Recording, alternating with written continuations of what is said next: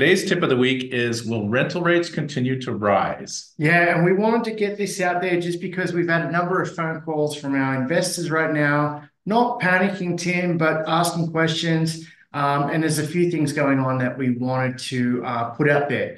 The first thing is that there are more rental listings right now. Tim was on the site this afternoon on Rentfaster, and we worked out that there's 434 main floor suites available right now in Calgary. There's over 3,000, just over 3,000 condos available and 690 townhomes. So the inventory is rising, which gives tenants more choice out there. And Tim, we're finding that the listings are sitting a little bit longer. Yeah, and they're sitting a little bit longer for a number of reasons. The number one reason is, yeah, a lot of the landlords out there are pricing their properties too high.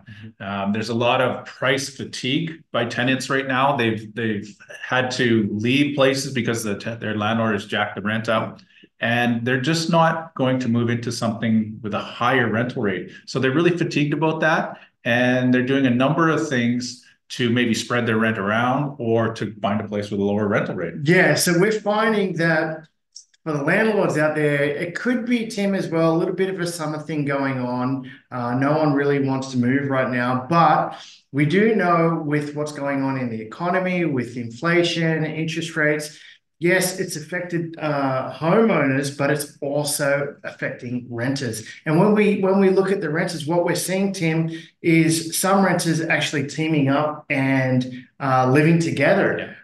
We were mentioning this last month that co-living is a thing where young people are moving in together. They might not even be friends, but they become friends, and it's a cheaper way of renting right now. We know that student rentals, one bedroom rentals in someone's house is renting for $1,000, and once that hit $1,000, everything went up, Tim, after that. Yeah, and we're seeing that inflation not only everywhere across the economy.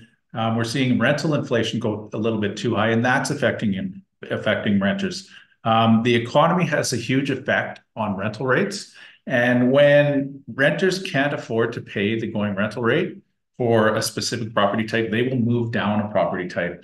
So that economy that we're all feeling the effects of the inflation in the economy right now, and the massive government spending that's contributed to that, it's affecting our rentals as well. So we have to really watch what's going on in the whole economy to keep an eye on our rental rates. And you have to really, like Azad said, go on the rental sites and see what rental rates are for your property type in your area to make sure that you're not outpricing it. Yeah, and the other thing that's going on with renters, some people are moving to smaller towns. It could be smaller towns outside of Calgary, or they could be moving back if they're from Saskatchewan. They could be moving back there, or some renters are actually moving back with their parents. So that's a few ways that they're saving. And as landlords, we have to keep that in mind. A few things that we can do, as Tim said, compare apples to apples when you are pricing your property.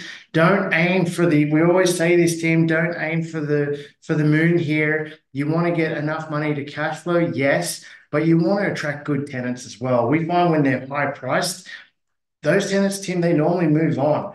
So we do feel that we have peaked here, Tim, with the rental amount. And what do we expect going forward this year? Yeah, so because we've peaked, what we want to do is make sure that our rentals are attractive. So you got to make sure the maintenance is upkept, the place still looks good, you're doing the paint touch-ups, you're looking after the place physically, so that you can have a little bit of an advantage over similar property types. Yeah, so that is our real estate tip of the week. If you haven't subscribed to Crew TV, subscribe below so you get our future tips, which will help you make money with real estate.